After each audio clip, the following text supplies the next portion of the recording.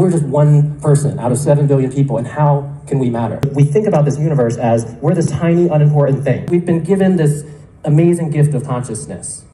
I don't know if you guys have heard of the butterfly effect. I've been exploring this concept that we are all interconnected as the human race, as the human collective.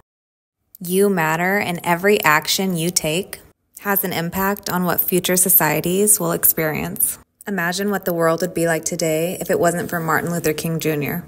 Because he expressed himself and sought out his life purpose, a butterfly effect was created that allowed us to live in the society that we live in today. It might come from the way that you express yourself as a human being. It might come from a piece of artwork that you create. Each one of these ways of being, these things that we put out into the world through the creative process of mixing together all the other things that existed at the point that we were born, allow us to expand the palette of being for all of society after us. Even scripture talks about how we're all interconnected. So, are one body in Christ and individually members one of another.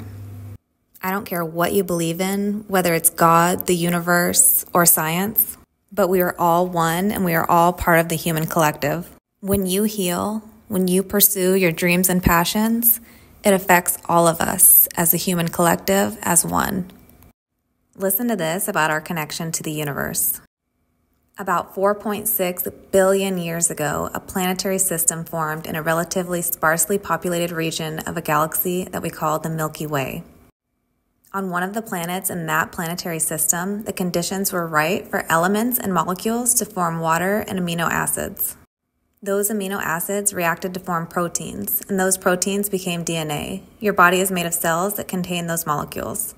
Approximately half of your body is made of hydrogen atoms. All those hydrogen atoms were formed in the infant universe. The rest of the atoms in your body were formed in the course of stars that died billions of years ago. Now you are the body of Christ and individually members of it. Because there is one bread, we who are many are one body, for we all partake of the one bread. And all of the members of the body, though many, are one body. And as always, make sure you're keeping up with the Glens.